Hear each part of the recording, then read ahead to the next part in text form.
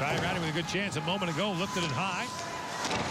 And Camara just slammed down his man. Now, the referee did not have his arm in the air, but Patrik Luza is down and not moving much. However, the referee did not put his arm in the air immediately, and there is sincere medical concern now for 18-year-old Patrik Luza. Anthony Camara is known as a hard hitter in the Ontario Hockey League. Mikuz has been following Camara around. Camara has skated away and gone back to the Canadian bench as they are taking the stretcher out on the ice here.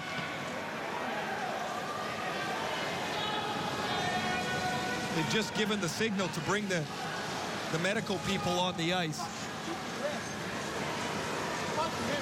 Now the referees Pavel Hudek of the Czech Republic and Jari Lehtinen of Finland did not indicate a penalty. They are now huddling by the timekeeper's bench to talk about it. I don't know how many times I said at the evaluation camp when Camara would get in on the forecheck, look out. He comes in such a straight, direct line. And he does this on this play. And as the puck comes around the boards, Luza doesn't see him, and he explodes right through him. No contact with the head, didn't leave his feet, came from a long way away, but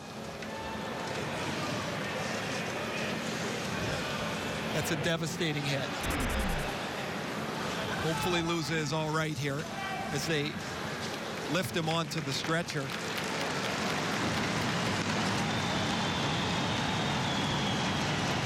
Camara plays on the same line as Ryan Scheifele, or Mark Scheifele rather, in Barrie, and their coach Dale Howardchuk was saying that Camara is one of the most feared physical players in the Ontario Hockey League.